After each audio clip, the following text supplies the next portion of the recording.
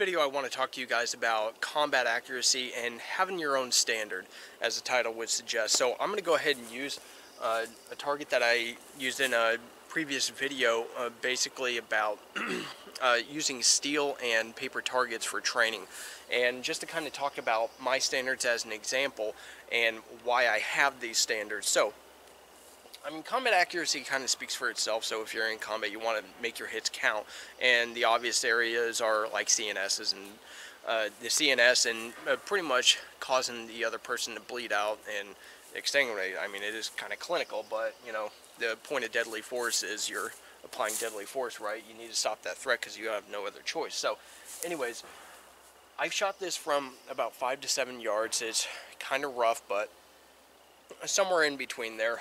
And this is basically the size of the heart area, like the area that you want to hit on an average person. And I did shoot it from a static position, which is a little bit unrealistic for the most part. There usually is going to be some kind of movement involved, and that is one of the things I will test myself on is moving. Sorry, I got mosquitoes and stuff that are coming out, you know, early spring and stuff. But basically using like an ammo box is a good way of testing yourself and trying to go at speed and seeing how fast you can go ahead and put rounds on target. Now, typical gunfights are basically going to be dictated in, you know, about 2 seconds or less for the most part, at least close range. Typically you'll get a reaction, like a psychological reaction, and if you hit the right spots like a spine or something like that, it could be even less. But since I don't really have too many, I don't have access to like reactionary targets that can actually detect a hit and then fall. I could get something that would basically, like a steel target behind something like this, that can make the target fall after a certain amount of hits or whatever, and just randomly gauge it. But I don't really have access to that kind of stuff right now, maybe in the future, but that would be a good trainer as well to kind of respond to your threat rather than just reacting with a standard dose of, you know, freedom seeds, as it were. So anyways, the important thing is to get your hits on target as fast as you can and as competently as you can. And I like to use paper for this because I'm not necessarily tracking exactly where my hits are going, because the focus is going to be on the target itself, because they're the threat, and that's what your eyes are typically going to focus on, so you want to practice that accordingly. So for paper, this is one of the best ways to test it and trying to keep your you know, basically the area that you're aiming at, you know, kind of slim. Keep yourself to a higher standard, but the further you go out, obviously you're gonna it's gonna be harder to get a lot of accuracy at speed. Now, some people would say speed is fine, but accuracy is final or whatever.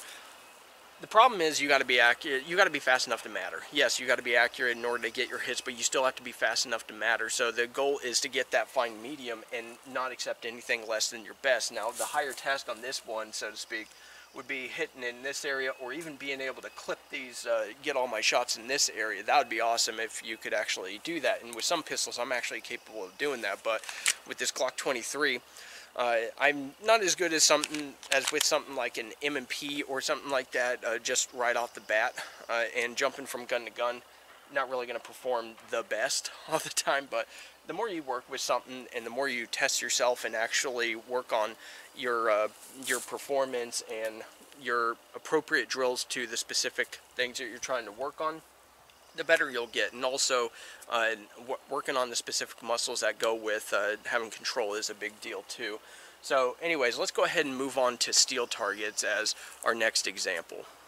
As far as steel targets are concerned, I like to stick with the silhouette target because it actually gives me a lot more versatility, I guess you could say, as far as like what I can do with it. So I can concentrate on the head, which is still kind of like the paper, how it's, you know, pretty slim. It's a small target area, and it allows me to kind of see where I'm printing my shots, as long as it's freshly painted, of course. But it allows me to test it, and being able to do headshots at range actually can be a valuable skill. Now, this isn't exactly accurate. It's not like there's going to be a lot of no-neck people, so some people would advocate for having the higher half, if not a little bit higher, for the C-zone, but you know, it is what it is. But I guess this could be classified as kind of your neck target or whatever, but that's on you to decide that.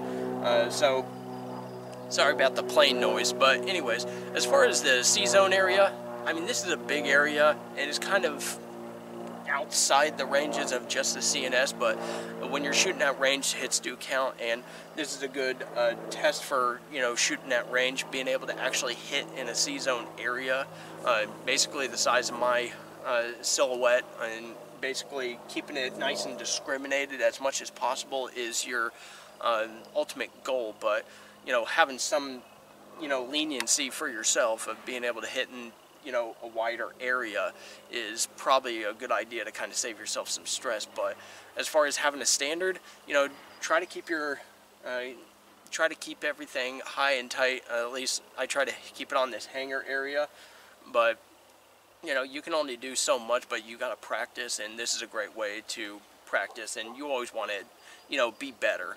Always strive to be better, right?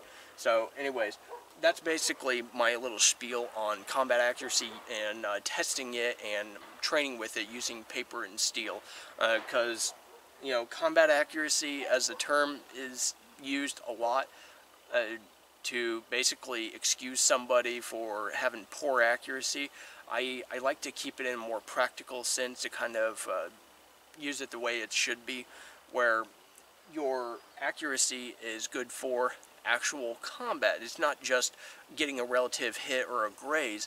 You're actually inflicting shots that will stop the fight. That, to me, is true combat accuracy. Not necessarily precision. Precision is like being able to shoot out an eyeball or something like that, or being able to do a headshot at 50 yards or whatever. That's precision shooting, where you have pretty much all the time in the world, and you're just focusing on putting that bullet wherever you can. That's like bullseye shooting to me. So there's a bit of a difference with combat accuracy from the typical definition and my definition, and having a standard that you stay within, a tolerance for that is a good idea. But again, you're always striving for more. The combat accuracy is more your furthest boundary of acceptable accuracy. So that's really the point of this video. So anyways, I apologize if this was a little bit long, but I just wanted to go ahead and define that. If you want a little bit more on this, I wrote an article on my blog, and I'll link that down below. But with all that said, go ahead and leave a comment below, and thanks a lot for watching, and you guys have a good one.